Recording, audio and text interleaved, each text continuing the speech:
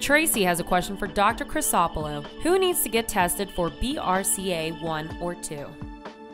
Well, BRCA accounts for a significant number of breast cancers each year. About 10% of breast cancers are what we call familial or genetic.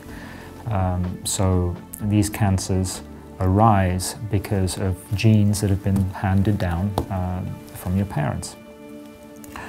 If you have a family history of breast cancer, you should consider being tested, especially if you're young. It's not just breast cancer. BRCA also increases your risk of other cancers.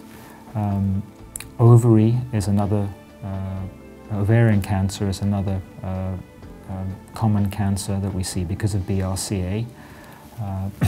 We also see pancreatic, colon cancer, melanoma. There are a whole host of cancers related to the BRCA gene, so it's not just breast cancer or ovarian cancer.